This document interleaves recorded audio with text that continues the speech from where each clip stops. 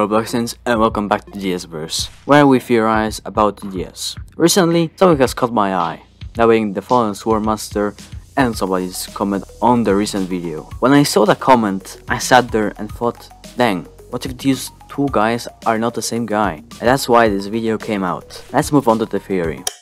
The Fallen Swordmaster is a boss that appears on wave 47 of the game mode called Hardcore. In 2019, we had a boss with a similar name, being the Swordmaster. Now, you may think that the Fallen Swordmaster is just the Swordmaster but revived by the Void Reaver. Now, it would make sense, but hear me out. Let's move back to Krampus. In 2019, he attacked TDS as well, but guess what? He still kept some of his own enemies from his army in his recent comeback. Now tell me, do you see any knights, vikings, brutes, or even the fallen heroes? No, but you get to see normal enemies from the event as well, but that doesn't count as every boss uses them. The Swordmaster and Fallen Swordmaster look the same, almost, but the difference are the colors. Everybody's easiest theory is just that Void Reaver revived him from the dead and now he's just another king or troop that gets sent to the battlefield if they're running out of resources. Sure, cool theory, but then why did Krampus not require help to get up?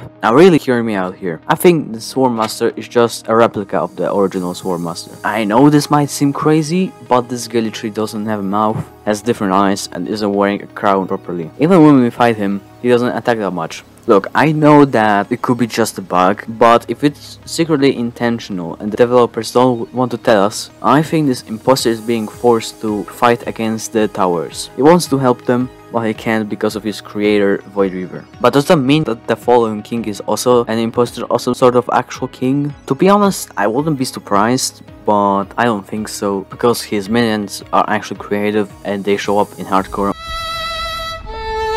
unlike Swordmasters. Could this possibly mean that the Swordmaster could come back? If the Fallen Swordmaster is in fact an imposter, then if we got an event with it, would actually add a lot to the lore. It would make sense if DS got put into a Roblox event with some sort of old Roblox theme, again just like in the Hunt. To wrap it up, are these two the same bosses? No, they aren't.